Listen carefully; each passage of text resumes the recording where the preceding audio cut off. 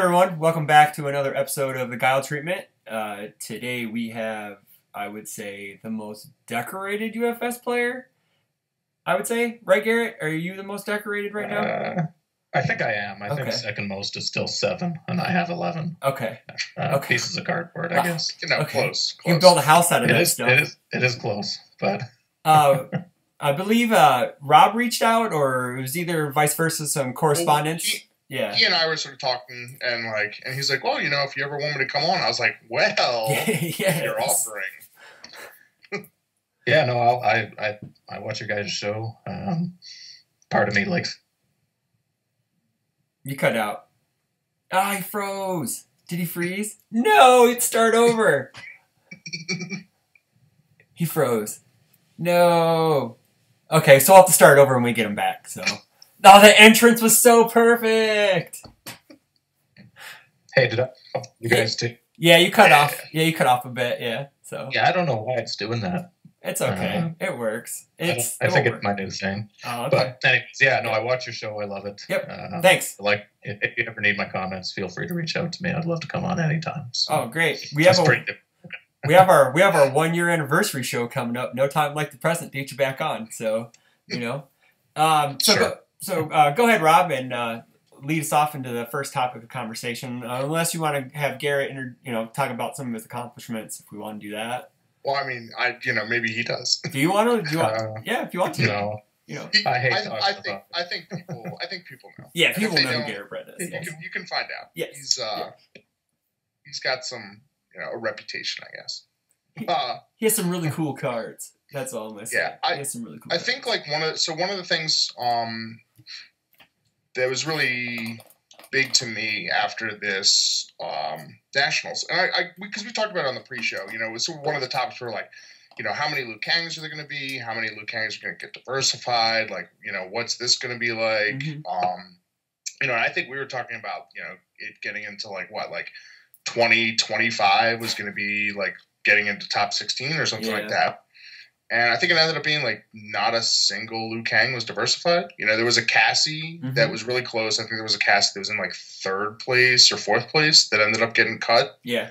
But everything else was really, down and around 14, 15. Yeah. There was a Vicious, a Vega. Jackie was diversified. I know that. Is that what did I don't know what I said. Yeah, you said Cassie, but it was a... I meant a Jackie. There was a Jackie that was really high. Yeah. And... if you look, they posted the final standings, and if you look, basically after the cut, there's just a wall of Liu Kangs, that were all 4-3 or 4-2-1, something like that. And one of the big takeaways is that they just started scooping. It was similar to, I think the first Nationals I went to, it was the Napalm Man Nationals. I think it was the first one in Atlanta. And, Napalm Man was everywhere, and Turbo Man was everywhere. And that was kind of honestly, I think that was a saltier format than this was, which is sort of surprising given, Liu Kang. Mm-hmm. But, Kim was still around, Ryu was still around, Chiff, it was just, there was some, honestly, there were probably worse decks in that than, anything. Mm-hmm. And there were, I think, about 14 or 15 Liu Kangs. Or not Liu Kangs. Turbo Man. And none of them made top cuts because all of them took a loss or two in the mid-rounds and, thought to themselves, well, I'm not going to top because there's, 14 other people here playing my character. And they stopped playing. And then none of them got in. And all, basically, all one of them had to do was just say, I'm going to play it out, and they would have gotten into tops. Yeah. And I think that it's worse now. I think that the shift in power that started with Bebop has sort of shown a bit of a light on the diversity rule and kind of its impact on just tournaments, on tops. And I think in some ways it's not even the game. I think it's a little bit of the culture of UFS players. I think it's a lot of people who, they're there to have fun. They're there to hang out with their friends. And, nobody really thinks twice about just giving away a win to somebody. I think there's a little bit of it. I know just talking to people, there's like sort of this mentality of like, oh, well, I'll do it for them because then, someone will do it for me sometime. Mm-hmm.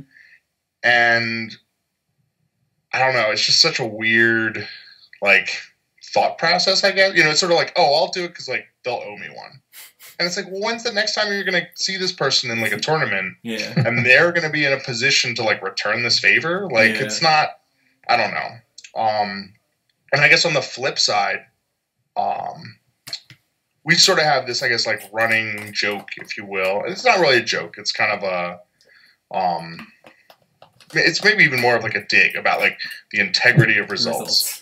And, we've talked about it a bit, and the one player I have, like, locally is Scott, like, who I travel with a lot. He's almost, like, taken it to, like, this, like, extra level. I think it was Guelph this year, which was just such a small tournament. And he went to, and going into the last round, like, he couldn't top because Tim Keefe was playing the same character and had, like, a better record than him. And he was basically like, I drove 8 hours or whatever to come up to Canada. And he's like, I'm at least going to get diversified because they were only cutting the top 4. And so he played it out. I think he beat Phil Birch. And it allowed, like, Kevin Broberg to get in at, like, the 4th seed. And then I think he did it again in Rockford this year. He was playing, like, Thomas Gordon, I think, again, like, last round. Yeah. So it was, again, Tim Keefe. He was in a diversity battle with Jet, and he was not going to be able to make it in. And they played it out. He won, reported it, and he ended up getting diversified, got his diversity prize. Thomas Gordon missed the cut by, like, just a bit. I think you did that a little bit at Worlds, Chris. What? I think you played, like, you played some games with, like, Liu Kang, right? Where you were, like, far eliminated. Yeah, I ended up playing Phil, I think, like, in round 4. And he's like, and he wanted me to scoop to him. And I was like, no, I want to play it out. And he got mad, and I beat him in 3 games. And then I played Mark the following round, who was in the hunt still. And he asked me to scoop to him, and I was like, no, because I want to exercise some demons, because I'd never beaten Phil in an event. I'd never beaten Mark in an event. And Mark ended up beating me. He ended up beating me fair and square. But yeah, I don't scoop to people. I just don't, because that has nothing to do with the integrity of results. It's the fact of the matter is that I'm there to play a game. I want to finish it out. If I get diversified, that means I did the best I've ever done in a tournament, and that actually means something to me. I know I didn't top, but it means a lot personally as a player, and it's like a pride thing. So, yeah. Mm.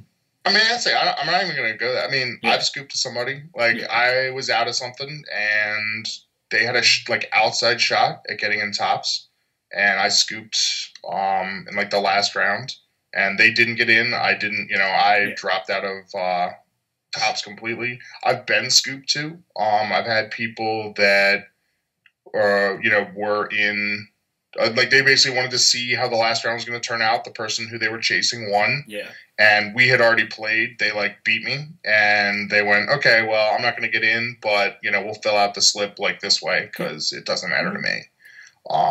Now I've ID'd. Obviously, one of the IDs I wanted to play, and the person's like, nah, we'll get in. I said, okay. Whatever. No, just to hold you there. Like, 3rd. Let's get Garett in on this. Let's get Garett in on this, because you've done a lot of talking. Let Garett talk. Well, I know, and Garett I know has some thoughts on ID. Yeah. So go ahead, Garett. Go ahead and give us your thoughts. Yeah, I mean, I've always been against IDing and scooping, or at least I always was, and it just gets to the point where you kind of have to do it, right? It's expected that you're going to do it with some people that you know really well, or whatever, right? Yeah. They want to be guaranteed that they're in a cut, right? So it's the system that leads to this. It's the Swiss system. And the other thing that people don't think about is it's kind of like an immediate result, right? The person across from the table from you is immediately going to like you a bit more if you scoop to them or give them the win. But the thing is, you might have just kicked out your own friend who now isn't topping, but you weren't sitting across the table from him. Like, I've seen people do this before, where they'll do that, and then the very next thing I hear is they're walking away from the table and their friend's like, oh, I missed the cut by this, and if he hadn't scooped to him, your better friend would have gone in, right? People don't think about how it ruins, or it doesn't ruin, but it impacts everyone, right? It's kind of the thing that impacts everyone, whether you like it or not, and you can't tell who it's going to impact. Sure. So a lot of these people who scoop to other people think, oh, they're just doing something nice for this one person. But that's only the immediate thing. Every time they're doing something nice for one person, they're doing something bad for at least one other person. Mm-hmm. And I think a lot of people don't think about that.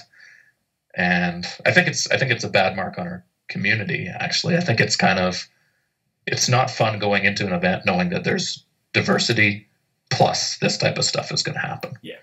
Right. And the main reason for that is because it's how well known you are and how connected you are, right? Like, it's one thing to scoop to someone that you know really well or traveled with or whatever, and you want one of you two to make a cut or something like that, right? That happens all the time. But when in UFS, a lot of people travel all the time, and a lot of people get really close, and you got new players trying to compete, and it just feels like an additional barrier to entry. And I think for those types of reasons, it needs to be addressed. Like, I'm a big fan of diversity, but I'm not a big fan of some of the collateral damage of diversity, and I think this is the biggest piece of it. Mm-hmm. So, what Rob said at the beginning, I think it's getting worse, and the reason it's getting worse, I'm surprised we didn't see it more with Bebop, and maybe we did. I just didn't do much analysis at Worlds. But when you have a set with a very few characters that everyone's playing, it's bound to be more prevalent. Mm-hmm. And maybe this tournament we saw it more because Liu Kang, people were on Quan Chi, some of them just jumped to Liu Kang, so you had an even heavier concentration on one diversity issue. Yeah. But I also think it's the type of characters that are in diversity battles. I don't mean to be rude to any Liu Kang players, but I think it's fairly easy to pick it up and play. Mm-hmm. So a lot of the newer players and from bigger play groups were playing it because they're with a big play group. They have older people in the play group who can see this Liu Kang deck and say, hey, this is something you can play because I know you're new. I have the cards for it. You should play it, right? Mm-hmm. And so here you get these newer players involved and further up the tables, and they're even more likely to scoop or to ID or get into situations where they're almost there but not quite there.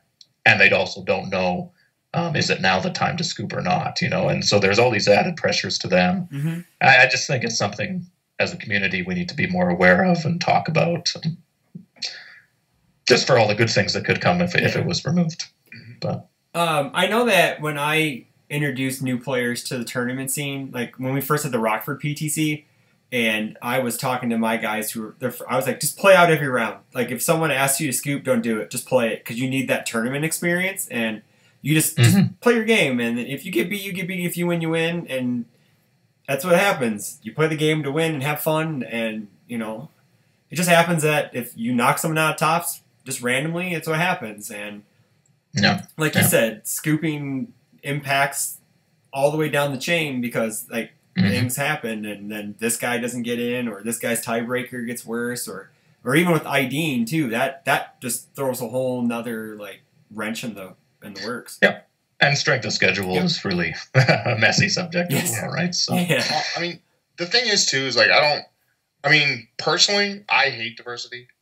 Like, I came from a game where, like, especially in the early days, it would be like 50% of the field would be playing one deck. Decks were basically like judged on their viability by whether or not they could beat one deck. Mm-hmm. If they could, then it was like, okay, my matchup against, this deck is decent. How do I do against, like, these other couple decks that have showed up? Do I have, like, positive ratios against them? And it was just kind of accepted. For this, I feel like I think before that, I guess that's the sort of the caveat, is I think before like Bebop and Mortal Kombat, I would have been more comfortable just getting rid of it entirely. I think that there were enough things that were viable, and people in general just kind of are like, they don't necessarily want to just, like, net deck something or build the exact same thing that a bunch of other people are playing. I think people like to, sort of be on their own, to sort of have, like, oh, well, I had this character sort of to myself. Like, I've done these cool things with it. Like, other people are sleeping on it. I'm going to, like, prove it. And I think that, the diversity rule in some ways is kind of a cover, just honestly, for the designers and for the players, where they can say, This character might be too good, but it's okay with the, like, it's not going to win every event, and it might not even top every event because people will play it less than they would otherwise. And for the players, it sort of works where it's like, even something like a Liu Kang, a Quan Chi, they're like, man, this character is like way too good, but, probably won't see more than like 4 or 5 copies of it in an event. And, if I see it in tops, I only have to beat it once. And it also, it also allows them to play decks that, maybe aren't as good and still sort of have this like opportunity to make it into tops, just because the field, will be a little bit less crazy than it would be if everyone was playing what they perceived as like the best deck. Yeah. That said, I think that the diversity like does have like a pretty, sort of like long history with the game. I think that there are a lot of people that do like it. I hear commonly, people like looking at Magic or other card games where, you'll have a top 8 and it'll be like 4 or 5 copies of the same deck with maybe like a couple cards different. And then the other like, 4 or 5 slots or 3 or 4 slots will be filled out with like 2 other decks, that kind of counter that and something else. And that gets old too. If you're just seeing top cuts and everything's the same, everything's like a little bit of a variation on the same character, the same archetype, that also can be sort of a problem. I mean, that makes certain cards go up, that makes players just feel like they can't compete if they can't afford this sort of deck that everyone's playing right now. And so there's definitely value in some sort of system that encourages you to play other characters or just sort of the field. I like to think of it as diversity is kind of like, in sort of in incentive systems, diversity is a stick. It's not a carrot.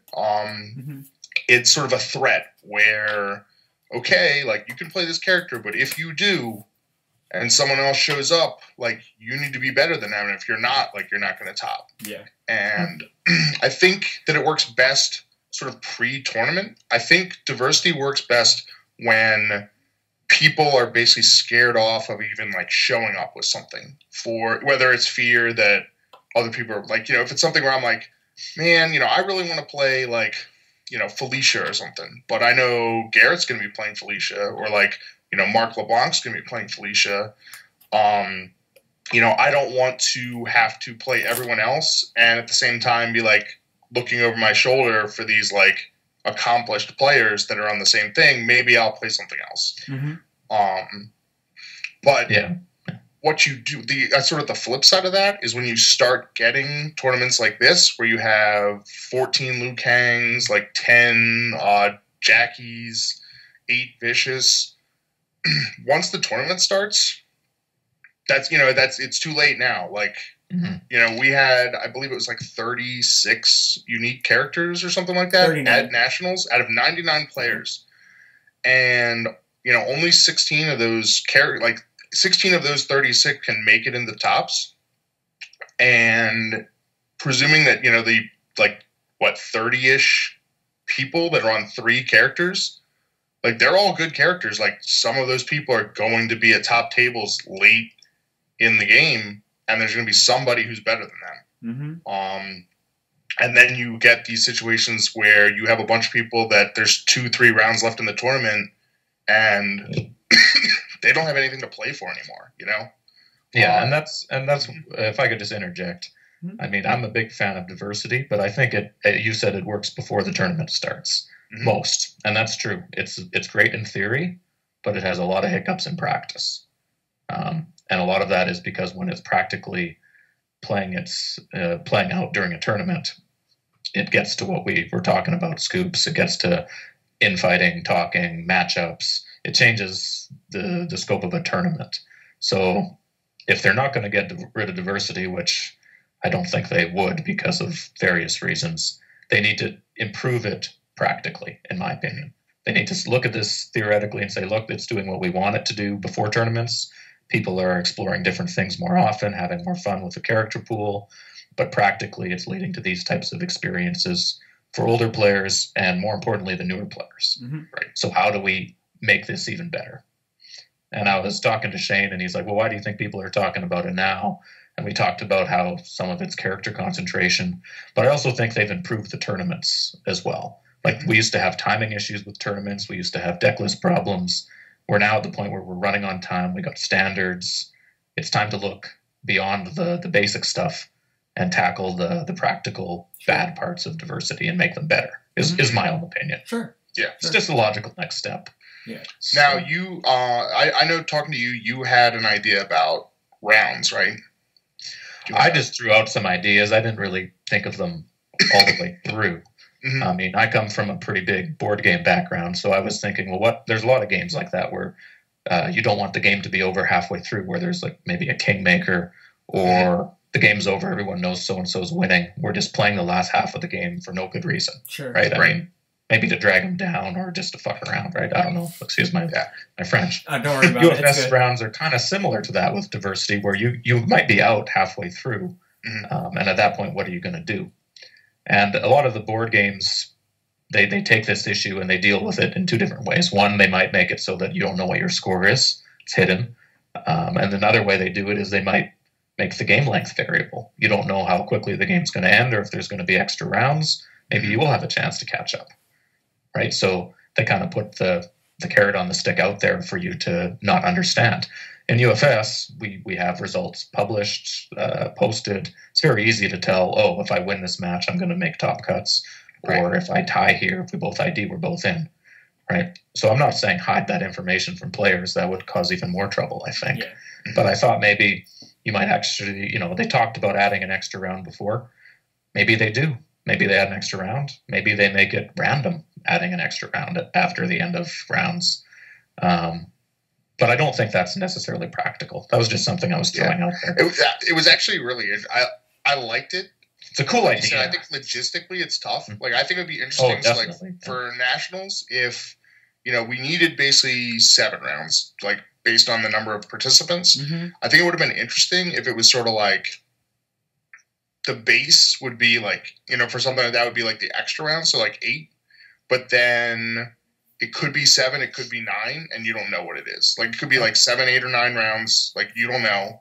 And so you can't sort of make those like deals, if you will, because like you don't know, like, you could sit down and it's just like, it's the last round. And you're like, okay, well, yeah, guess it's the last round. Like, all right.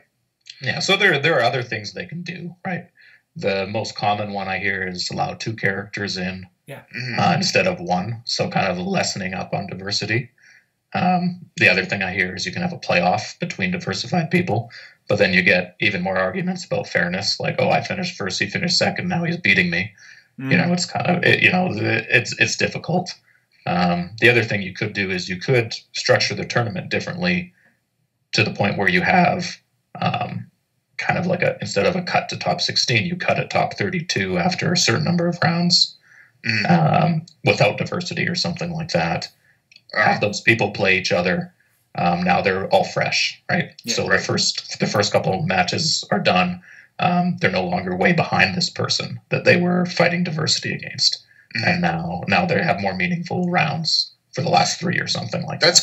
I feel like that's kind of what they do with a lot of the big tournament, like where they'll have like day 2 effectively. Didn't Versus have something like that where it was like we had a certain amount of rounds and then it would break for day 2 and we'd have more rounds and then we'd have a top cut. There's a lot of stuff like that, and typically I feel like it almost works like golf, where you just play a certain number of rounds and you don't know exactly where the cut line is going to be. And it ends up basically just determined on records where, they kind of figure it out and they're like, all right, we want to let about this many people through and, we'll figure out what that record is when we get there. Sure. But that's something they could absolutely do for like, if we ever sort of get to the point where we're having like multiple, like hundreds of people at events, where we're having like 250, 300, 500, something like that, then like, sure. I mean, you almost have to. Yeah. You do. Yeah. But like, right, for, 80, 100, like, I don't know if that's like super feasible. I do kind of like the softening it up, maybe letting like I've heard some people say maybe it's like one. It's still going to be one for like top 8s, but for top 16s, you would extend it to like 2. You know, that's something where it won't completely fix stuff. I mean, there's still going to be someone who's like the 3rd person, the 4th person, but you know, anything where you're letting like extra people in, or like at least giving them the opportunity. Like that's the thing is like you might be like, well, for instance, for this tournament where Cody Kent was like 6-0 going into round 7, and you know nobody else was like that close on like the Liu Kang matchup. But where was like the second Liu Kang? You know, there could have been a lot of people that were like, all right, well, you know, I'm not going to be able to catch number 1, but I might be able to catch number 2. Yeah, if you look at that practically, I was at table 5 against a Liu Kang, and I think table 6 had a Liu Kang, and table 7 had a Liu Kang. Mm-hmm. You know, at that point, all 3 of those Liu Kangs play instead of all scooping, or whatever they did. Right? I mean, yeah, you know, they played it out and then circled other names or whatever, right? I mean, whatever they're doing, all of a sudden it adds more incentive. I think it makes a great deal of difference. Obviously, there'll still be some odds cases where you know who's number 1 and 2. And then you have the same problem, but you just reduce the chances of that happening. And I think that also sort of helps for I feel like some of the worst cases that we've seen this year, which one of them was the Vegas PTC where 1 and 2 were both spike 1. That was Tamron and Scott Sundman. Yeah. And they did get to play in the last round, but they drew. They went to time. And so they were both like 6-0-1 and ended up just like being deterred. I mean, obviously that's top 8, so maybe this wouldn't apply to that, but that's the kind of thing, you know, and maybe something else you could do would be like maybe for like the top half of top cuts, like you don't, you know, so if it's like for top 4, maybe in a top 8, you would say like, okay, there's no diversity for top 4. If you have like one of the 4 best records, you're in. Yeah. And then after, like basically for 5 through 8, you just say, okay, diversity is in effect now. Like you should have had one of the best records. Yeah. I mean, at what point can you not complain, right? Like, okay, you're in the top 16 and you're second and you got booted out. That's a lot worse than being, you know, second best and at 20th or something. I mean, so like that would have happened. And then that's the thing is that at Worlds, I think it was a similar thing. It was Scott again and I believe Corey. And I think Keenan was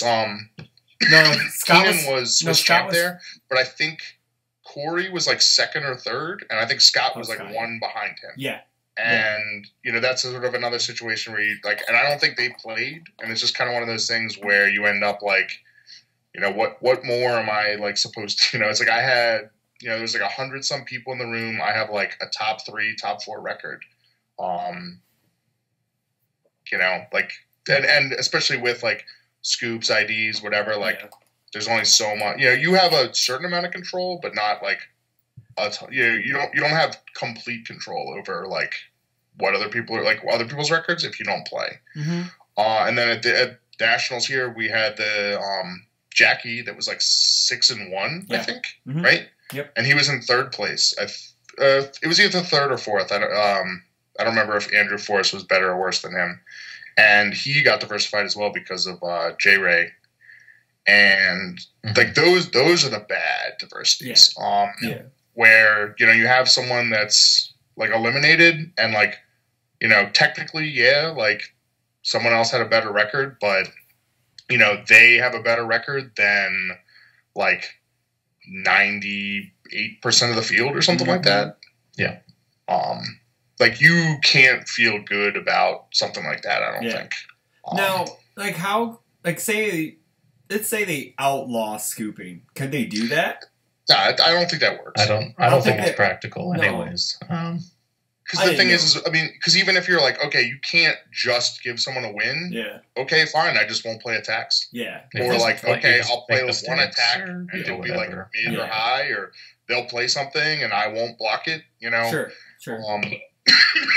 Yeah, I mean, there's no practical way to outlaw like punting a match or that's true. Like scooping or something like that. Like you just can't. I think you have to. Like that's the thing is I don't think you can like be more heavy-handed about like you have to play. Yeah. You know, I think you can do things that make people want to.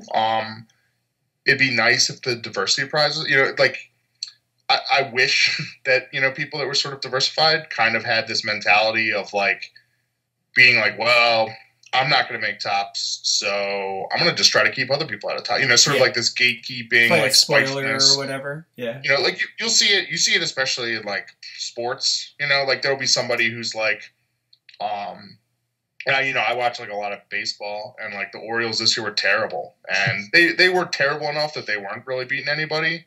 But in other years, like you might be something where in the last like 2 weeks of the season, like you're mathematically eliminated, but you still have a say over who gets in. Yeah, you like, play the spoiler. You play the spoiler, right? Like you can sort of be like, okay, well, I'm going to do what I can to make you miss tops as well.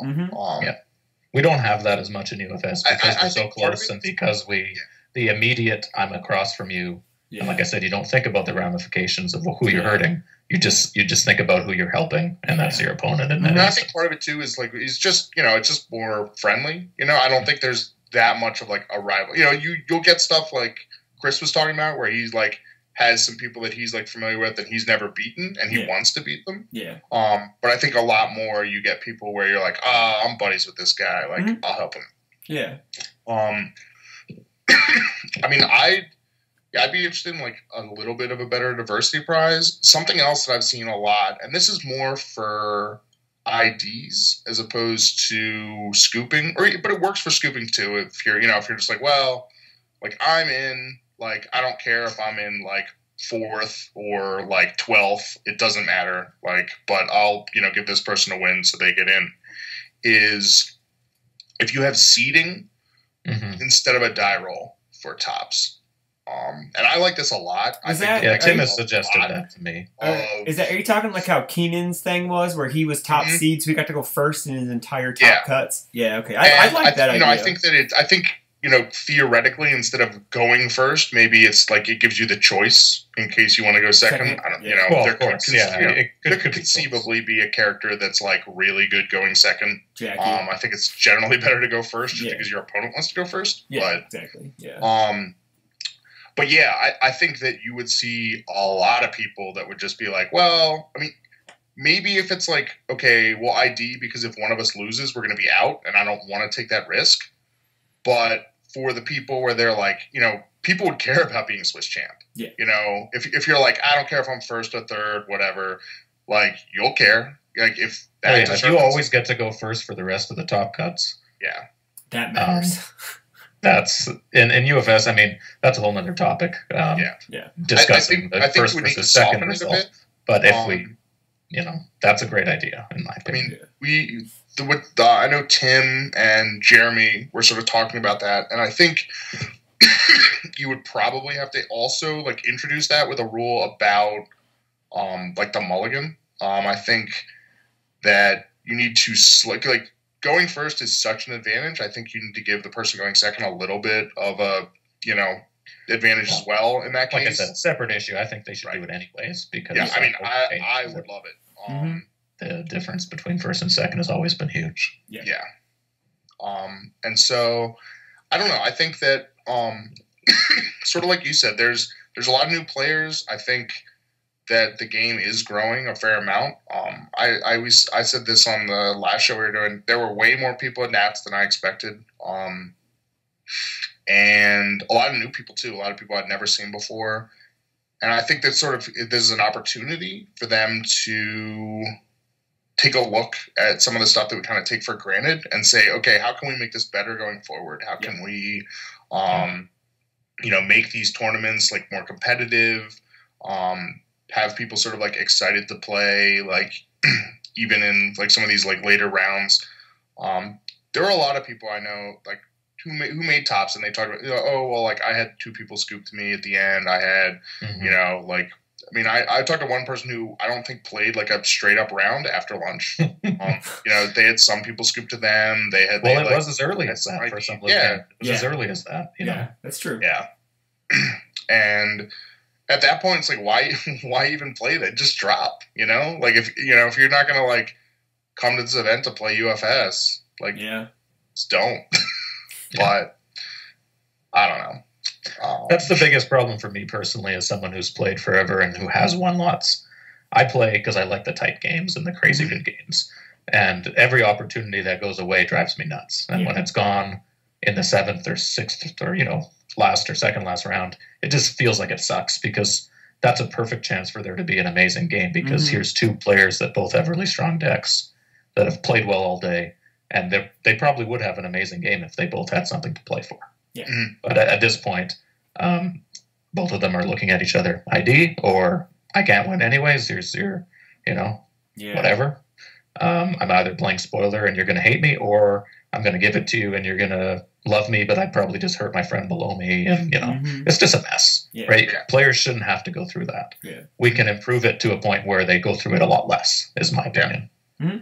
No, I agree with that. And play more amazing games. Yeah. With top level decks versus top level decks. Yeah. I mean, that's the thing is I don't think that there's, really anybody who, is making some of the tops things that, doesn't deserve to be there. I mean, there's some very good games in tops. I mean, there's some not great ones, but, I don't think anybody really gets that far where, their deck wasn't good. I mean, you still are going to have to win, 3-4 matches, to even get to the opportunity to have people scooping you in, but I want to be clear. I don't think any of this IDing or scooping impacts the overall results of the tournament. I don't think anyone has won a tournament because someone has scooped to them multiple times and then they went on to win all the top cut matches without not working their ass off in those top cut matches. Right?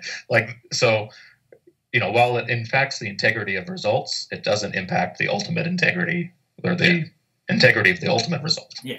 It's once you're in tops, I mean, you still have to win 3 or 4 games against good decks. Yeah. So yeah. It's just about improving those last couple rounds experience for me, which I think is worth it. Mm-hmm. Yeah. Oh, definitely. That's why. Why don't we talk about some other things? I don't think anyone's going to tell you, we shouldn't improve the tournament structure. Oh, yeah. Right? Except for the people that actually have to figure it out and do it, and maybe they don't want to work. That's the only people that should reject it. Because I hear from every play group under the sun, I got in, so-and-so scooped to me, right? That just doesn't sound good. No, it doesn't. It just doesn't sound good to anyone, right? It does not. Yeah. I'd rather say I got in, I played this awesome match in the 7th round, and I was pumped to be there, right? It's not it's totally different. It's night and day from what it could be. And then you come home and you just tell your co-host, man, I forgot the double cats. And then you just cry. You were so close. I'm so close. So close. UFS is a hard game. Oh, There's a lot of things you forget to do. Yeah. Well, it doesn't help that if I was on pain meds all weekend. So, but that's an excuse that I should not use. And you know what? Well, it won't happen again. That's one thing I'll never forget to do. So we want to move on. What was next on the list for our topics? Well, I wanted to talk a little bit about kind of metagaming, which I feel dovetails a bit with what we talked about. I mean, there's less of a meta. I talked about games where it's well, you knew 50% of the field was this. I don't think obviously you don't have that, but you're still going to know the good decks where you might have a deck and you're man, this is really good, but man, I hope I don't play Liu Kang, or man, I hope I don't play Vega, or something Zoe. like that. And you can still win. Yeah. I mean, we can pull up some clip of Tim Keefe just I just dodged Zoe. Yeah. Just something. Yeah. That's that'll work. Yep. But I think that there's a lot of decks now where they're so focused on kind of their offense. There's a lot of sort of race car decks just because attacks are so powerful. There's a lot of just really, really high value early game, just explosive offense. And I don't think that you see as many people you do. I mean, a lot of the Jackies, the Cassies, stuff like that are more, sort of defensive oriented. I mean, Vega, something like that. Mm-hmm. And they are a little bit more equipped to sort of survive that early onslaught and leverage that a bit. But I mean, there's lots of other characters, other than these 4 or 5. And I think that players don't always know how, kind of what balance they should strike or what cards they should be looking at. I know there have been some times for Chris's locals where he's just stomping them with some deck. Like, what was it? It was Padley, right? It was Grant Padley with everywhere. Bodied him with for like a month. Yeah. Well, Grant Padley is pretty good, though. Yes. And I was just like, he still is good. It's just, it's like, for something like that, for like a locals, it's like, that's a little easier, right? You can know, like, man, I get beat up by this deck every week. Like, I'm sick of it. Yep. And I guess, like, just how you go about that. And I know, like, Garett, like, you always sort of have these decks where, you have all these, like, crazy numbers, like a big deck. You got, like, all these little, like, kind of tech answers. And I figured you might be a good person to sort of talk about that, about how you go about I guess, like, assessing sort of a meta, like what kind of cards you want to include, why, like, kind of what you think about when you deck build. Yeah, I mean, I think that's the biggest problem I've had with deck building the last 2 tournaments. The Bebop meta and now the Bebop MK meta, essentially. I have never struggled as much as I've struggled these last 2 events trying to build a deck from a numbers standpoint, simply because I'm the type of player that likes to come into a game kind of like Jeremy Ray. Jeremy Ray tackles this by playing large vitality characters because he doesn't like to lose on turn 2. Whereas I tackle this by playing decks that have answers tech-wise to everything that I think could kill me. Right? I like to play the game. I like to have the experience of making the right decision or the wrong decision in the game. Yeah. Right. So in order to get there, I have to make all the right decisions while building the decks. And it was almost impossible to do it in the Bebop meta. I think I almost got there, and then I misplayed the hell out of my deck. And this meta with Liu Kang and formerly Quan Chi, which both impose really the same barrier, it's very, very difficult to do, except for the fact they do have those explosive attacks that you were talking about, Chris. That's the only saving grace of it, because, and I heard it on your UFSU collaboration when Barrett was explaining it, you have to kill Liu Kang after he misses killing you. Yeah. Because if you don't, he will just reload his gun. He makes the game so easy because he reloads his gun. Yeah. High-level UFS used to be about crafting a hand, holding on to attacks and not blocking with them, and playing review steps and all this stuff perfectly. Liu Kang made it so that you could just have 1 attack and all of a sudden have 8. Yes. So you have to kill him on the backswing. Quan Chi was the same way. You didn't have to kill him on the backswing, but you had to kill him with 1 giant attack or a few giant attacks or enhances. Because if you were going to kill him by death by 1,000 cuts, he would just regain all the life, or those 1,000 cuts wouldn't be cuts. They'd be 0 damage attacks, right? Yeah. So that was the meta heading into this event. And that is the meta a lot of the times. How quickly can you kill, or how quickly do you need to kill, versus how well do you have to be able to kill something or dismantle a wall later in the game. And sometimes those things are the same. Sometimes you can have the same offense that can kill really fast or dismantle something really well late on. And sometimes they're completely different things. And when they're completely different things, you really need to decide which one you're going to go for and why. All I heard was Deep Freeze Frosthammer in that comment. That's all I heard. Because those those 2 cards do that. They can kill people on turn 2, and with Deep Freeze, you're able to break through a wall. Because last night I played against a Johnny Cage deck, and he put up 3 Shokan Princes on me, and I was like, Deep Freeze, seal those, and then I just went to town. So I know exactly. There's a very good reason why I chose to play Spike 1, and that's because I landed on that attack lineup being the one that I could kill turn 2. Yep. With Swimming Birds can do it, Deep Freezes can do it, especially if they can't block, and they've got 3 things stunned, whatever. So that's a good example of an attack lineup in this meta that worked, but there's always been ones before. Oh yeah, sure.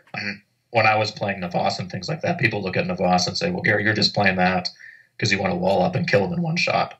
Well, no, I want to play it because if you try to kill me and you fail, I have this Desperation 3 attack that's probably going to kill you if I can make it hit. Oh, sure. So you notice I always played it with speed pumps because it actually gave me that double-edged sword. If you just play it only for the long game, you're not nearly getting as much out of it as if you play it and make it a threat early and late. Yep. Yeah. So your meta question is really important because in UFS, unlike other games like Magic, with diversity in effect, you usually have to build to accommodate for a lot more different things that could kill you.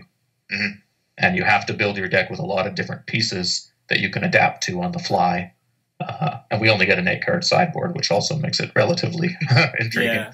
But I think UFS can handle diversity because we have a 60-card deck, which is bigger than a lot of things, and the option to go from 1 to 4, and the option to go over 60 cards. Mm-hmm. So I think like diversity actually makes sense for UFS theoretically. The only time it's failing in my mind is the practical tournament execution of it. Sure. Right. We also have 12 symbols and like lots of different diversity in what's viable, right? Yeah, exactly. For the most part. Like UFS is just this kind of like garbage can or pizza of stuff. Like you can throw anything on it and make it work, right? Yeah. Some people will like the pineapple, some people will like the jalapenos. Yeah. You get some idiot who just has nothing on it and eats it plain, right? I don't know. Right? Teach their own, right? That's the beauty of UFS. Yeah. There's no right or wrong. There's right or wrong for you. Correct. Mm-hmm. Right? Yep. And I think that's like one of the coolest things about our game is that you may build a deck, I may build a deck with the same symbol, and they could be completely different. And yours wins tournaments, mine wins games, and it's just it's just the way people execute in the long run. Yep. And I think that goes down to what you were saying about meta choices. And I may not see that like with the local groups, how we don't have a lot of. I guess like a lot of tournaments in a month. We usually have one PTC or nationals, and we have like a meta, but we don't have like a real like a Magic style. This is always happening. This is what we have to tackle because we're more regional metas than we are like an overall meta. It's a lot more free floating, and it really makes you want to deck build. Like UFS, half of my fun in the game. I love playing it. Don't get me wrong, but deck building is so much fun in this game because of the question marks up in your head. Right? Oh, yeah, exactly. Yeah. And to get back to your point about the meta, I built Spike 1 to be able to beat Liu Kang consistently, have a chance against Quan Chi with giant enhances, Frosthammer and Swimming Bird, and beat Cassie Cage because I thought she was going to win the event. So...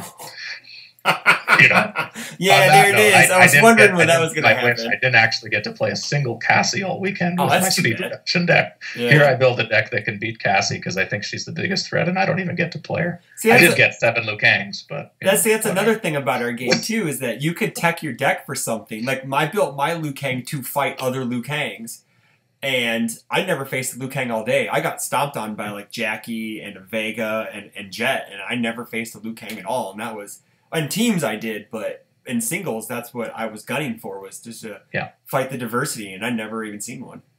Yeah, and so that's why when I'm building a deck, and you come back to what you asked me, what do you do? I try to rank cards as 3 different categories.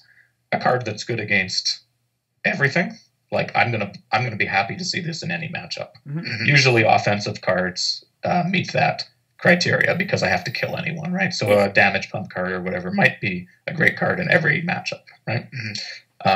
But even better than that is a card that's both defensive and offensive, because then I can decide in that matchup, do I want to exhaust or commit this card in a defensive capacity, or do I want to play this in an offensive capacity?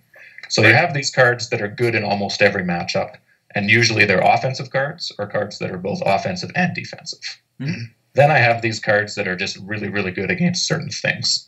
Like, let's say, chasing the fight money against Liu Kang or something like that to get rid of Yin and Yang. Mm-hmm.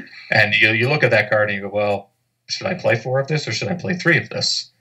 Or should I play 2 of this? Because I'm not going to fight any Liu Kangs the second I put this in my deck. That's just, that's Morgan's Law, right? But you have to start making risk analysis and make all those decisions. But in this case, Liu Kang was such a threat that you did have to. Mm-hmm. Because you still have to play a deck, get it to a point where you can win against something else 50% of the time, or else why even play the game? Mm-hmm. So even though it's not an ideal card, I ended up having to play it at 4 times. So that's just the way it is. So there's that category of cards, things that are good against everything, cards that are bullets that are good against some things, and then you have to run the risk of what's the chances I'm actually going to see that. I mean, and I guess if I can interject, one of the nice things too is, so like that thing is, you talk about like fight money and how it's like, okay, this is sort of like anti-Liu Kang tech. I feel like one of the advantages though of having of using Spike is that every foundation that you put in your deck also has like sort of the ability of you can flip it for like +2 or -2 speed. Yeah. So like you can have this card where you're like, okay, it's like a 1 diff, but it's also like a +2 low block, which generally isn't bad. That's usually like the weakest zone. And so that's the thing is even in like Spike, like you can have a foundation where you're like, well, this doesn't really help me in my matchup, so that's okay because I need sort of like these chaff foundations that I'm going to burn for like my speed stuff. Yeah, and then Spike also helped in that respect. Right. At least it gives me the peace of mind that I could just flip it, whatever. Mm-hmm. So any spam foundation is actually pretty good in Spike because it didn't cost me a lot to get it out, and I actually needed to pay other costs. But I'm a very greedy player, so every single card, I assume I'm not going to flip it if I don't have to. No, fair. Like True. If you watch me play Spike, you probably noticed I have nothing face down until close to the end of the game when I'm killing someone, or if they're pressuring me a lot. I'll be flipping things face down to survive. Sure.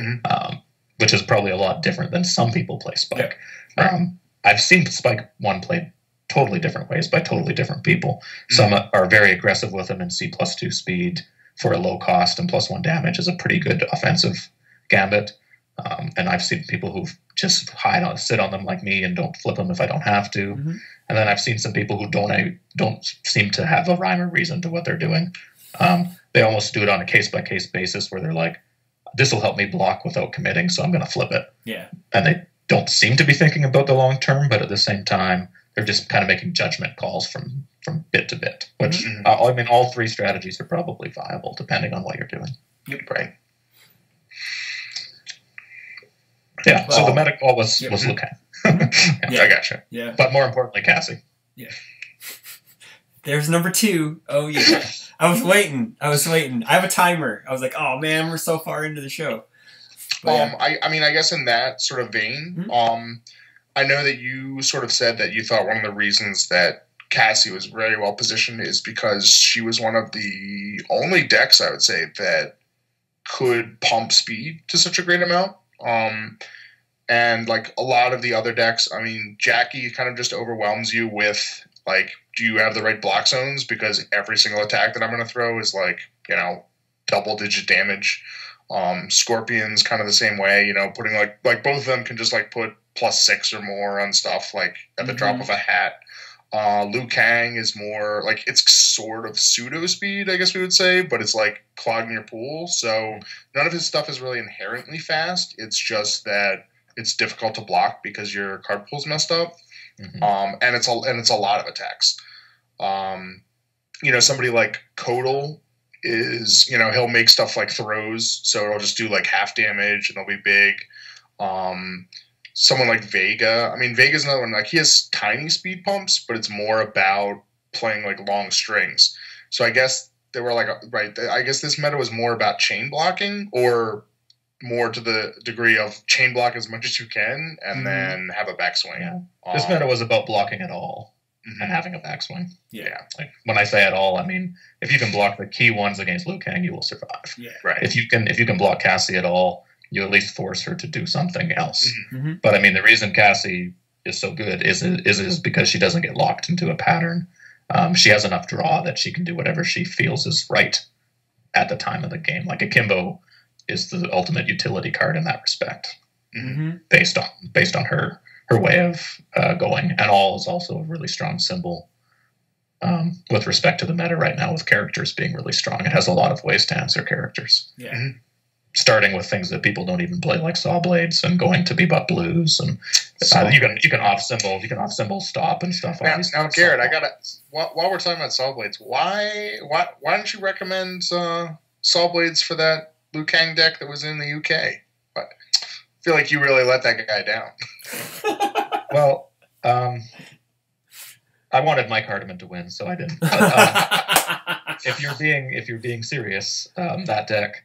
I didn't want to add too much tech into it for obvious reasons, and also it was a deck playing the action card stuff. So there's a lot of there's a lot of deck dedicated to just, I want to build 3 on turn 1 or else I'm going to lose, because if I only build 2, I lose. Yeah. He's a 6-hander.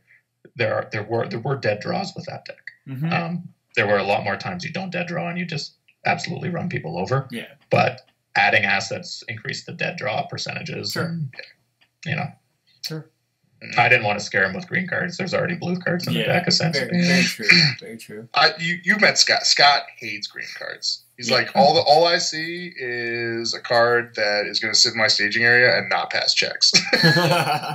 Yep. I mean, he's 1,000% right. I mean, you have to have a really good reason to run a green card. Sure. Yeah. Especially nowadays, because really, I was chatting with some people about assets lately, and it seems like Swordfish 2 is really the only asset printed in like the last couple sets that people actually play. You know? Like there a were weird some dichotomy. pits. Yeah. You know, go ahead. Let me get you finish, and then I'll get you to my thoughts. Okay. But why don't you finish why you think assets are not being played much right now? I just think that they're kind of like they're not game breaking like the old assets, like like the champ assets, like UFS House, Nailed It, Napkin, like those were powerful. And those things changed games. And now it seems like, we had like Felicity House is decent. It's a good one. It's in certain decks, it's a very good card. Like Saw Blades is good, but they come with like a heavy cost. And if you play them at the wrong time, they just kind of don't help you. Yeah. And my thoughts on the asset issue right now is, and I say it's an issue, but Jason wishes there wasn't assets in the game, so maybe it's not an issue. But the issue is you have to be able to survive turn 1 and 2 a lot more, and you also have to be able to backswing a lot more. Yep. So you need earlier too, right? It's less of a I construct my beast, you construct your beast, let's have them battle. Yeah. It's they're out the gates. You just let the bulls run out in the gates and see what the hell happens. There's no construction. It's just like, I'm going to draw these cards and play these cards. I'm not going to, I don't need this out and this out first. It's just going to happen. Yep. Right. You could hear Scott saying, oh, I've won without yin and yang. Well, of course you did, right? Like, I mean, you just play what you draw at this point. So if you're going to play an asset, you better damn well be building 3 other foundations plus that asset turn 1. Yeah. So you need to be a high hand size for 1. Or else your draws are going to be bad. Yep. Or 2, you would better have a really good defensive matrix that buys you enough turns to utilize the asset. And you'll see in my Spike 1 I ran, I can't remember if I ended up going 3 assets main or 2, because that's the thing that changed in my deck the most from time to time. But I think I ended up with 2. And the one asset was both UK assets, but one was after you commit one of your opponent's that foundation. That card is so good. You commit one of their other ones. Yeah, and Defenders of the Empire. Obviously, and obviously it's really important in a deep freeze deck because it gives me an extra committal on offense. But defensively, I was also running other things. And the only reason that's a main board card in the meta that we were playing, or at least in my deck, was because I was also playing cards like Ice Clone and things like Trusted Keeper where I could commit them on their turn. And in those cases, I could get rid of 2 Champion of Combats or whatever and commit down 2 + X + X's. So I could use them. I could use them very defensively. I could hit Shadow Inheritances. I could do things like that are really necessary, key foundation pieces. Right? That's it. So that asset made it worthwhile. Rob loves that card. I've played Defenders in like 1 or 2 decks, and I mean, I think I'd run it in almost any Spike deck that was on like Life or Water. Or as long as I had, Water, I guess, like you said there, you have a little more defensive committal. I guess, like, Life probably doesn't. But, yeah, just anything where you basically turn, like, a stun 1 attack into stun 1 and also target tap, like, your best thing. Like, yeah. Yeah, and then you can use it on offense and target tap something else. Yeah. Right. Life does have one card that's really, really good at that. That's the one that you ready at discard a momentum. One of Morgan's cards. Oh yeah. Oh yeah. Power Split, Split, right? Power Split. Yeah, you don't get targeted committal with the first one, but it's an easy I commit on your turn card as long as you're attacking and gaining momentum. So you could also use it with that. Yeah. So the other asset was Drag to Victory, I take it? Yeah, it was Drag to Victory, and that wasn't in a lot of my early builds, but it came into my later builds largely because I stopped off-symboling spiders because it was getting too clunky, and I needed more control over key foundations the longer the game went, so I needed to be able to flip one. And the other benefit of that card was I was also running a suite of poolside dates where you can gain it if it's at the top. Okay. So I wanted to mill some things. I wanted to change the top card of my deck. I was running one or two honky tonks as well. So it was just techie tricks. Mm-hmm. But the main thing that asset did for me and why it ended up making the final build was because I could add it to the top of my deck and check a 6. Yeah. And I'm playing Deep Freeze Frosthammer, and those Frosthammers are often played at the end of the string. Yeah. And I'm not a big fan of passing 5 diffs at the end of the string. I see them as the lead-up attacks. Mm-hmm. But that was a final attack, 5 diff. Yeah. And so having a 6 really helped the math. Yeah. And made sure I could go all in and know I can still pass it because I have this and it stacks as a form too, right? So it's it's a form, discard a momentum. That's a fairly high cost. But I was also running Fatality to fuel the Deep Freeze, and if I ever got 2, I'd have that as a form as well, or if the game was really late. Sure. So that's the main reasons I put it in there, and it served its purpose all the time. It didn't. 2 assets in an 80+ card deck was fine. Yeah. That's how bad the numbers are right now. Like if it was a 60 card deck, you'd have 1 asset at most because of the speed of the meta. Mm-hmm. I mean, I think part of it too. Like, I think the other thing is, like you said, for that Liu Kang deck, I think some of it as well is like how good the action cards have been in the past couple sets. Mm-hmm. Yeah, orange card, blue card. You can win early if the orange cards and blue cards are amazing. Yeah, and I mean, I think like actions and assets typically fight over the same slots. You know, if the action's good enough, I feel like it can start to even bleed into like your attack slots. You know, you'll see that with the with like the Punch and Judy's. I mean. Moon. You know, I guess back in the day, like you could probably run, what was it, Heavenly Match that would like form to like pick up like a low diff. Turns into an attack. Yeah. Right. Yep. You know, or I guess, what was your card? When the moon comes over the mountain. You know? Yeah. I think Moon is a perfect example of one that bleeds into your attack numbers. always ran 4 less attacks because I was running 4 moons, so there was no point to play more attacks. Fatality is an action card that bleeds into your basically, attack. Yeah. Exactly. Yeah, that definitely totally cuts into your attack count. Yep. But yeah, I mean, you've seen, I mean, especially with the Punch and Judy stuff, I mean, you see so many decks that are, you know, up around like 10, 11, 12 actions. And like, you wouldn't have seen anything like that, I don't think, about like a year ago, year and a half. The most you might see is like stuff that was running like a bunch of Templars or Revokes. But even then, it's like if you're running 4 of both of those, like, first of all, you're probably a 7-hander. And like, you know, yeah. Well, if it was a year and a half ago, you're probably an 8-hander, to be honest with you. You're probably an 8-hander with no abilities.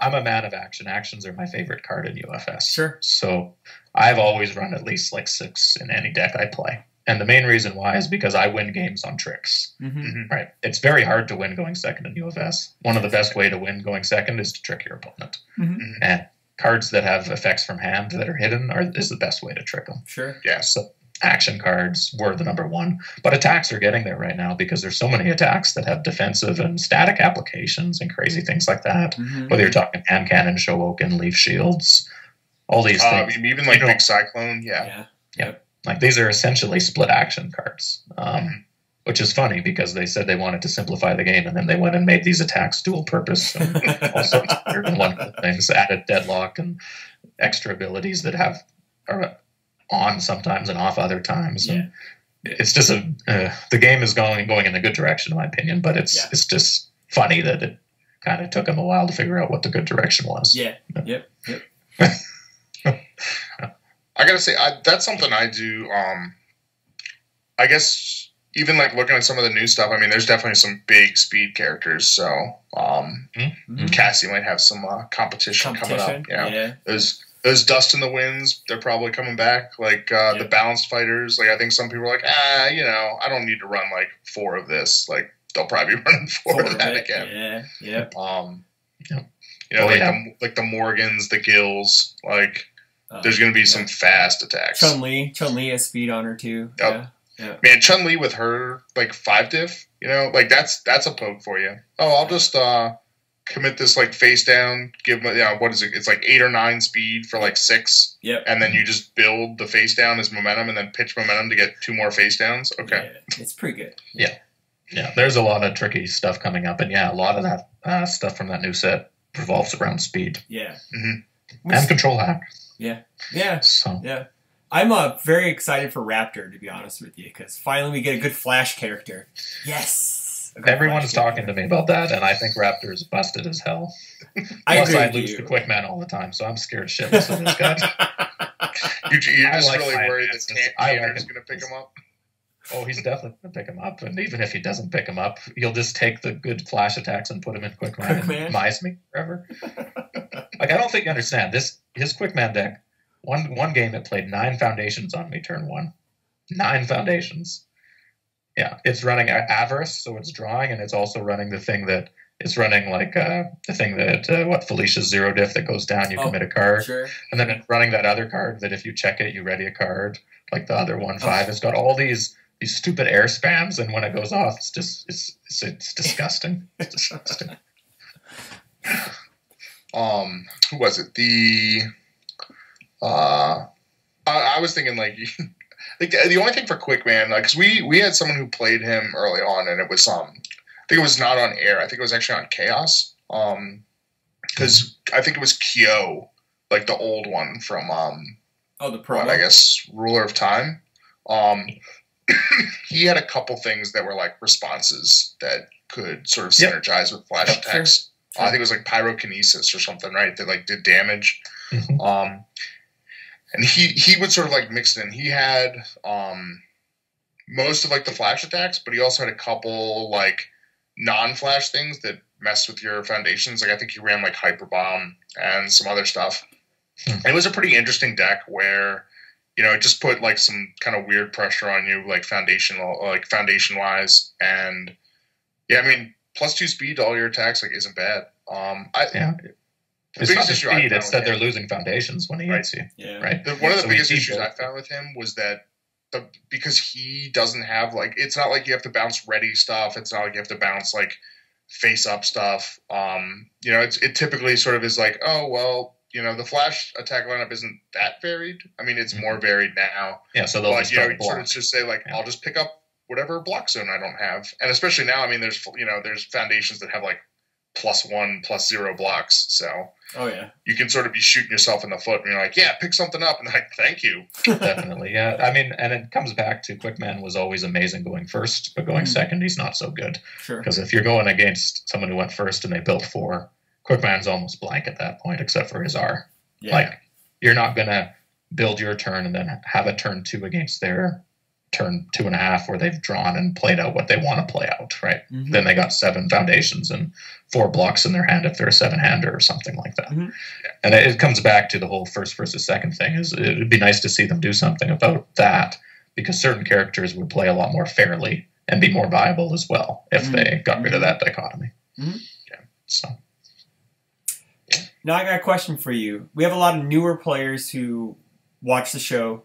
What kind of advice would you give to a new player, like going into deck building for a tournament and tournament structure? Because you're one of the greats. You're a veteran. You have multiple pieces of cardboard. You're a fantastic board game player, I may add. And so I just want pick your mind a bit just about what kind of advice you'd give to a newer player who's looking to become that from a local player to a travel player. What kind of advice would you give? When it comes to UFS, I think the biggest or the best advice you can give someone new is just to try something different. Okay, a lot of people get into UFS and they get in because they have a favorite character. And they're like, oh, my favorite character's in this game. And they ram their head into the wall forever and ever and ever and try to build their favorite character. Mm-hmm. And eventually they might even make it work. Yeah. But they've hamstrung themselves a lot, right? And I did that too when I first started. I mean, I liked Vega, and actually I stopped doing that the very next day. I saw Huitzel and I liked his effects. So I'm like, I don't even know what this guy is. I'm going to play him. Yeah. So maybe be like me, right? Find some mechanics you like. Don't just find characters you like. Sure. And even after you find them, play different things. Don't just play one symbol. The only way you're going to beat someone in a tournament on the fly is if you know what their deck does and have a really good understanding of it. And have thought about it before getting there, right? Mm-hmm. There's nothing worse than sitting down across the table from someone and going, I didn't think about this in my preparation. Yeah. And I'm doomed right now, right? Mm-hmm. Because I haven't thought about it. I've just been thinking about my own deck and trying to do what I want to do. And by the way, I also have only played this deck for the last 4 months. I don't play everyone's deck. Yeah. A lot of things, what I do is when I play UFS locally, I'll play a game. I'll either destroy my opponent or get destroyed by them. And then I'll be like, here, give me your deck. And I'll play their deck. Mm-hmm. And they can take my deck, or vice versa. Right? It's especially helpful if you just destroyed someone. And they're like, oh, my deck sucks and I can't do anything with it. You take their deck, you beat them with their own deck, and they're like, oh, yeah, maybe it was me who sucked. But, at that point, they're a lot more willing to listen to your constructive advice because you just have the deck in your hands. Yeah. You know what its weaknesses are even more now because you just drew that shitty hand of, like, why the hell are they running this attack lineup? Like, no wonder this guy didn't beat me, right? Like, it's very important to play in your opponent's shoes. Mm-hmm. And it starts at the base level of building a deck. You think about your opponents while building a deck, then you think about them while you're playing it. And as a new player, think about them after you've played them. Sure. Right? And say, well, why did you do this? What would I have done if I had your deck in my hands? Mm-hmm. Why am I not playing your deck? And why am I not playing things that can beat your deck? And just have them ask questions, too. I guess UFS is a game of questions. Sure. Like most games are a game of questions. It's, any game with decisions is a game of questions where you're going, well, why should I do this? Why shouldn't I do this? Why should I do this? And it's a lot of effort for some people who are new. But the sooner you ease them into the idea that the more they think and the more they make their own decisions, the better they're going to do in the long run. Sure. Thanks. That's going to help out because I went to a tournament and it was like a bunch of new people. There was a couple veterans, and they were asking questions. They'd never seen some cards, and there's a lot of reading of cards across tables. So that's usually a good sign is when someone's invested in UFS because they pull your cards and they're like, what is this? And they want to know. So, yeah. You got anything else for him, Rob? You got anything else? I don't know. Rob, I want to know why you thought Cassie was bad. Yes, there we go. I just want to get in your head for a second. Yeah, I mean, to me, like, let's see. Well, to be fair, when she first came out, we were because we went over the characters, so I'm gonna kind of back my partner up a bit on this one. Okay. With no support, face value, like she seemed okay, like not great, but she had a cool dig and stack, which was nice, and then like the ore on the damage and speed pump was kind of like, why isn't it both? We kind of know now why it's not both because she'd be busted with both. But as her support came out, and then I know that we agreed on this, Rob, where it was like, well, if you really are just going to play all of her, like we talked to Barrett on the last show, and she's really one of the only characters in MK that's like, you run her shit. Like you don't vary off of her page very much with her attack lineup. Like he had Kersplat in his deck, so that was like the only non-Cassie attack, but like he ran other foundations, but you really need her core kind of to make her go, is what what Barrett was saying, that you kind of need that core of her cards to push you to that next level. And so, but I mean, I guess like that's the thing. My sort of take, if you will, is that she has like really good cards. I mean, I think that Shadow Inheritance is probably one of the better foundations in the whole set, and she runs it well for sure. I mean, it has like a Cassie E as well that she gets like extra stuff out of it. And she plays offense in a way that enables the R to be used offensively instead of just defensively. But I don't know, like she doesn't strike me as like very powerful on her own. Like in a vacuum, she just sort of seems like, I don't know, her offense requires you to go through a lot of hoops, if that makes sense. It's not kind of just, she doesn't, it seems to me she doesn't take standard attacks and like makes them good. She sort of says, if you play in this certain manner, I can like enhance stuff. I mean, her attacks sort of supplement it by also wanting you to play in that manner. But I think if she was like a Tins character or something, if she didn't have like the glow kicks and the akimbos and whatever, like I don't think she would be very good. Okay, you still think she's not very good herself. So it's just her support that really pushes her over the edge. Otherwise, she's not even near the edge, essentially, is what you're saying. Like, I was talking to I don't know. Go ahead. It seems like people really like her dig, which I guess, I don't know. I feel like every time I do a dig and I'm just like, oh, here's like some attacks and actions, great. I'm going through a card in my card pool. But yeah. I don't know. I was talking with Trent last night on the way out to Chicago, and she's just solid. She's not flashy. She's not dull. She's just she's a solid UFS character. Like, she does some really cool stuff, and I've come to the light as of late. Not as Cassie's been that's who I wanted to play out of the set first, was Cassie. And I traded for her cards, and then I just couldn't get her to work, so I was like, well, like Garrett said, Liu Kang's easy. Liu Kang was busted. So I'm just like, well, I'll just move on to that and work on Cassie as I'm playing this other deck. Cassie's not a beginner's character. No, she is not. No. Especially not from a deck building perspective. Correct. I mean, I guess, why don't you tell me why you think Cassie is really good, and see if you can, convince me. Okay, well, not even talking about her support. The main reason she's really good is that both of her abilities are not only free, I guess the first one is just free, but the second one is actually a negative cost in some cases, because there's a lot of cards that you want to leave your staging area and be in your card pool. So there's a lot of cards that are good in card pools, and there's a lot of cards that are good when things leave your card pool and stuff like that, or leave your staging area and stuff like that. So her second E is kind of like this Swiss Army knife of abilities. That doesn't have a cost, and instead actually is kind of like a benefit for more benefit.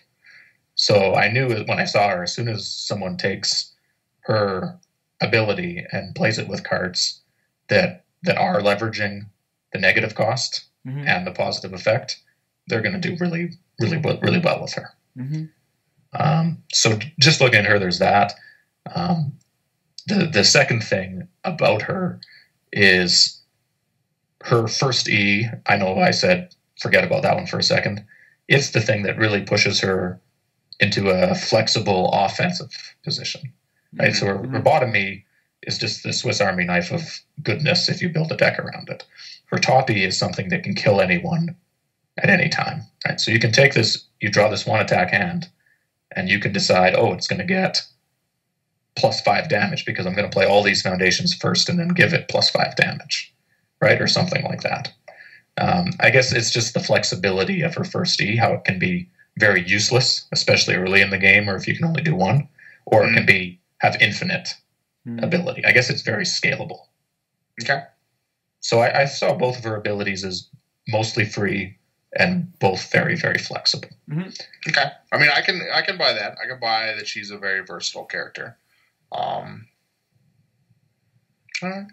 Ooh, he's giving you the head nod of approval. Ooh. I guess it's not the face shape. If I was to boil it down to one word, it would be the flexibility of her abilities. She's a very flexible character. Yeah. She's not pigeonholed into one thing, right? Yeah, she'd be super nuts if she was speed and damage. Yeah, that'd be really good. That'd be fantastic. Yeah, people would be complaining about her over Quan Chi. So, but yeah. Yep. Yeah, like we were talking to Barrett, and Barrett said that he had no issues with Quan Chi with Cassie because he would just overrun Quan Chi. He'd just like, well, I'll dump this giant damage attack on you and commit all these shadow inheritances, and you can't block it, so you die. Like I said, her scalability is insane, and that's one of the strongest parts of UFS. If you can build a deck that can win early and late, you're usually pretty good. Yeah. And she's kind of mid-rangey. She's pretty hard to win with really early, just because it's hard without being able to play 4 or 5 things into her state card pool. But she also has the tools to do that. I said I didn't want to talk about support, but her support is what lets her be aggressive early as well. Sure. Yeah, no, I mean, I definitely think that she has some of the better support in MK. Yeah, definitely.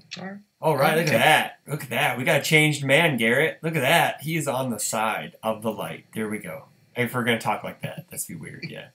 Hey, I told Barrett, I was like, Cassie's all right. I think that I'm more comfortable saying that she's the best Shadow Inheritance deck. Yeah, I'm sure that's what you told him. Yeah. It's like, you won. Your character's all right. Yeah, character's okay. I think that's like a more compliment to him than anything else. I mean, like, yeah, Barrett's. He did very well. Yeah. Like, I played against Barrett in teams, and I mean, I guess that was the thing too. Is like when I played him, like that was the card I was most worried about was Shadow Inheritance.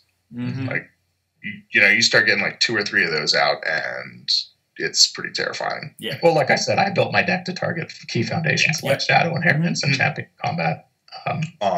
For sure. Right. I think, and that's, I guess, her diggy as well. Like, it helps you, like, find, like you sort of were talking about, like, matchups and saying, like, well, I want this against this and I want this against that. And, like, she definitely will help you find the card you want for a matchup. Mm-hmm. Yeah. I mean, the big thing about her E isn't about the digging itself. It's about this part that says, you may add 1 foundation revealed this way to your staging area, and then add the remaining cards to the top of your deck in any order. Yeah. Mm-hmm. In UFS, the more you can manage the unknown, the better you're going to do, right? So the fact that she can know what she's going to check, either defensively or offensively, or anything like that, is what puts her way above. And if you've played a lot of Plant Man or things like that, even Takeda, you'll know how strong being able to do that once a turn can actually be. Little baby UFS house every turn. Yeah, that's exactly what I equated it to. It was like, she's baby UFS house. Yeah. She's baby UFS house, and UFS house was fantastic. Insane. Yeah, it was insane, yes. Yeah, whether you combine it with draw, whether you combine it with just I want to check this, it's an amount of control that you can't really underestimate. You can at first. You want to bet? You want to bet? Well, I know you can. I know you can, but I mean, we're just going to have Devin give you decks again, and that sounds good. I need to play more decks that other people have tested so that they're not bad. Well, like I was going to say before we got cut off, like you shouldn't just play Sasquatch next time. You should actually take one of the decks I tell you to play. Especially if it's one of Tim Keefe's decks. I mean, for all I know, you could be the US NAS champ right now with Dalzin. With that Dalzin deck? Oh yeah, not funny. Yeah. Tim's Dalzin could beat Cassie. That deck's on it's sick. It's sick. Yeah. All you gotta do is. They said that wasn't on the list of decks that I was offered. Well, that's because we had already taken it. I mean, you got to be the first person at the trough, man. You got to be the first pig there getting there for good food. Okay. You got to be. If you know you don't have a deck, you got to be asking. Weeks before. There you go. Yep. All right. Or usually, next time, just ask Devin. Devin, what deck did you abandon to play Jank at the last minute? Because he could have won with his Satoshi deck. It had a 9 hand size, like hands down 9 hand size. Which symbol was he on? Void. Oh man. Oh, you would have loved his deck. He plays the Shadow Blade. You play Shadow Blade. It's 8 speed mid for 5, and then you draw when it clears, and your Satoshi you draw. It's like, I have a 9 hand size now, or 8 hand size with a clear card pool, and I just poked you. Yeah, that's pretty sweet. Yeah. The only reason, and if you're stupid enough to block it, you just get frost hammered. Yeah. Oh yeah. The rest was, yeah. Mm-hmm. I'm like, Devin, play the thing you tested with it for 2 months before. Oh no, I'm not confident with it against Liu Kang. It's like, really? Really? He's like, I would play Ken. Oh, so just come to me to ask what did Devin abandon, and I'll probably give you a really good deck because it's probably taken 2 months of building, and then he's just like throwing it out the window. I've done that before. It usually doesn't work out very well. It usually doesn't. It's not funny. It's just horrible. Yeah. I'll tell you, I felt okay about my deck until, I had a couple losses by this point, but when I played against Slam and he was playing that Jet deck, and like I was just playing that matchup, and I was like, man, he does everything I do, but better. Yep. I was like, well, bottom tables it is. Yeah. The thing about the Sasquatch is great. I've said it a lot going first. If he's going first, he's much stronger than going second. Mm-hmm. So he's actually a really interesting sideboard character for like a static guy who just needs a bit of speed. Mm-hmm. And then you're like, oh, it's time to go first because I lost last match. It's game 3. Side in the Sasquatch, just commit them down, target commit them down, and just do the same thing, only better, because you got to get ahead of them and stay ahead of them. Mm-hmm. So some characters are like that, but yeah. Yeah, I had I played against Slam, and he built two Sense of Morals in turn 1, going first, and I was just like, well, I'm gonna lose this. Yeah. Well, my only losses in the tournament were to Slam, the Raiden deck I built, and ultimately Heidi. But Slam beat me, was my only loss in teams. Mm-hmm. And that's because that deck is actually super strong if it draws the right cards and attacks at the right time. Mm-hmm. Like, I mean, he triple missile launched me, so he's done 12 to me. I think that kills most stuff. It does kill most stuff, but it was also backed by a series of throws and a very strong overall game plan. Yeah. Right? Yep. I think, and that's something I feel like too, is that sometimes you'll have sort of like a deck that has like some good ideas, but doesn't necessarily have that like overarching like philosophy. And his jet deck, like, definitely, like, playing against that, and I was just like, this is a deck that definitely like has a lot more like purpose and sort of like focus than like, what I'm doing. And, that was just sort of like, definitely like playing against that. And I was just like, yep, like, this is a deck that's good. Mine is a deck that's not. And all right. No, I mean, we've all been there. I mean, most of us have been there, come into a tournament with a deck that we realize halfway through is just absolute trash, like hot garbage. Yeah. And you're just trying to salvage the experience at that point. Yeah, right. So the trick is to get other people to look at it beforehand and who are mean. Like, the reason people ask me for deck advice is because I'm not a nice person. Yeah. And if they're the type of person that's like, oh, you can't change my mind, I insult them until they change their deck. So the Phil Birch approach is the same way. Like, he'll tell you this card's bad until you change your mind. So it's good to see that there's like-minded philosophy in the UFS community. Because I appreciate I'm not as blatant about like, this card is bad. Yeah. I usually try to put it in context of why it's bad in your deck. Sure. I don't know there. Phil Birch certainly told me multiple times that Dimension Door Ambush was bad, and that didn't make me stop playing it. That's because Phil Birch is wrong more often than me. It has nothing to do with anything. We have the same philosophy to helping people play the right cards, but he's just wrong more often than me. What was that? I guess like a little aside. What was that Raiden deck doing? I know I played a Raiden deck, and it was interesting. Like, I don't know. It felt like something that it just didn't seem like terribly threatening, I guess. Because like a lot of his, I guess maybe it was just that he was running like some of the attacks that actually want you to also be below 6, which I think might not be the right call for Raiden. I think that his like free readying 3 is something that helps you a lot like in the early game, but you don't want to like pin yourself, because that's the thing is like if you're just at like 6 or 7 foundations the whole game, like you're gonna have trouble passing checks, you're gonna have trouble blocking stuff, like stun is gonna destroy you even through the readying. So and you're susceptible to a single bang or something like that. That'll just ruin your day. His deck was doing what Raiden normally does, which is have a few attacks that are really good at the beginning and have a lot of attacks that are really good at scaling. And I mean, he went into deadlock against me. I went into deadlock against him in my game. I did the math wrong is why I lost, but Raiden's a very good backswing character, right? Like, even early on in the game, if you attack him and don't kill him because he's got the E that can clog your pool and all sorts of lovely stuff, he can get you overcommitted even if you build after that, right? Because you got the extra kind of breaker, kind of like the Hanya effect, right? And then on his turn, he gets to ready 3 foundations, which really messes with the tempo and math of UFS. Like, you're like, oh, he can't do anything. He's got 4 foundations. Well, no, he can probably do quite a bit depending on what he draws, right? So, I mean, Raiden was just doing Raiden things, being sneaky. I think Raiden's a really good character. I like him. I think he's one of those ones that, like it's like you said, where he certainly isn't like a beginner character. Like there's a lot of choices to make, and like he definitely seems like someone where like an ill-timed like bang or revoke is gonna like lose you a game. But I kind of see him like as the Fae of the set in a way, because like Fae is so open ended that they're a very good comparison. Yeah, Chris.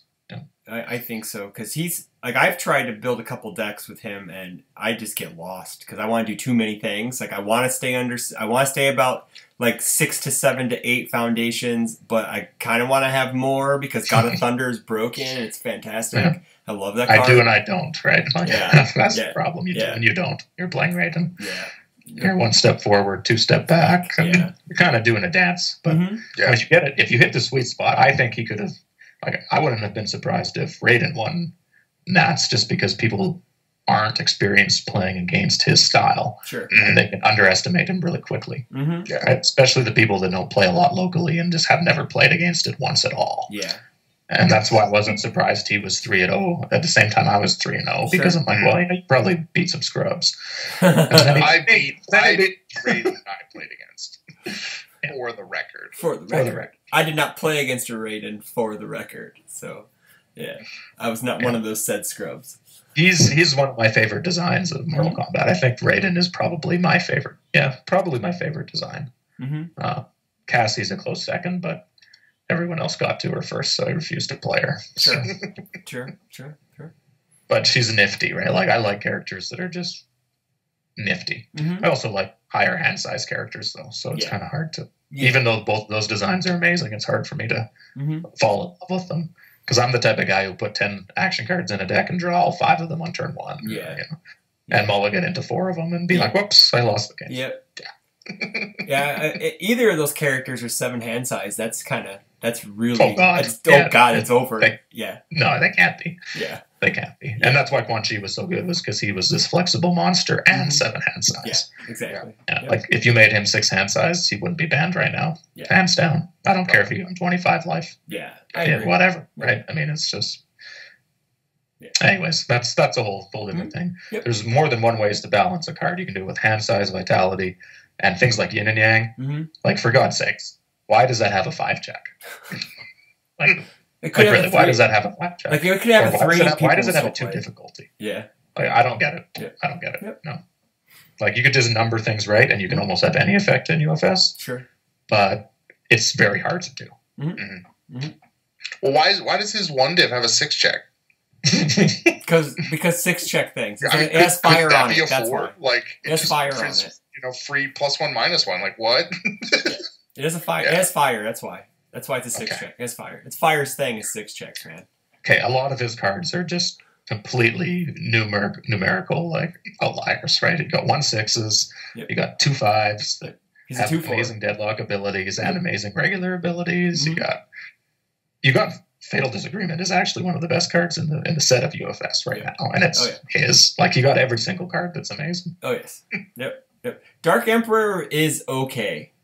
Yeah, it's Dark Emperor. Isn't that a 2/4 no block? No, it's a 2/5 no block. 2/5. It's 2/5 no block. But it's niche. It's niche, right? It's like niche.